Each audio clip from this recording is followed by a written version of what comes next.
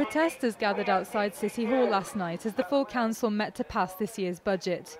The protesters have been campaigning against cuts to youth services, play centres and library provision since the proposals were published in January.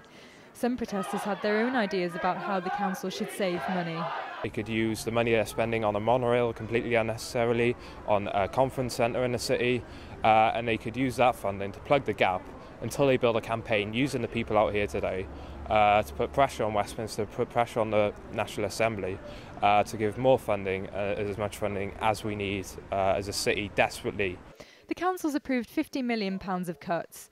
These include cutting £250,000 from youth services and £200,000 from play centres.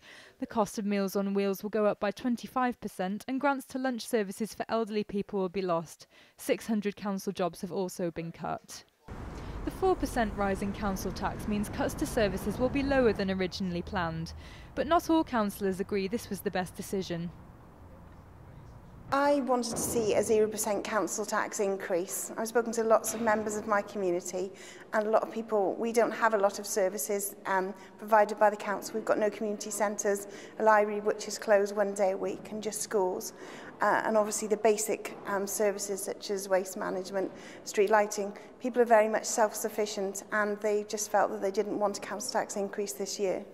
But the rise in council tax does mean youth centres are protected for another year.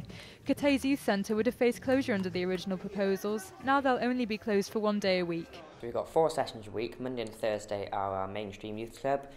Friday is our inclusive youth project, which is working with young people with disabilities. And Sunday is our music-based youth club. So it's more than likely we'd lose one of the either Monday or Thursday. The council's under increasing pressure from the Welsh Government and Westminster to save money at a time of austerity. Looking ahead, the council's looking at alternative ways of running its services on a lower budget. Yasmin Morgan-Griffiths, CJS News.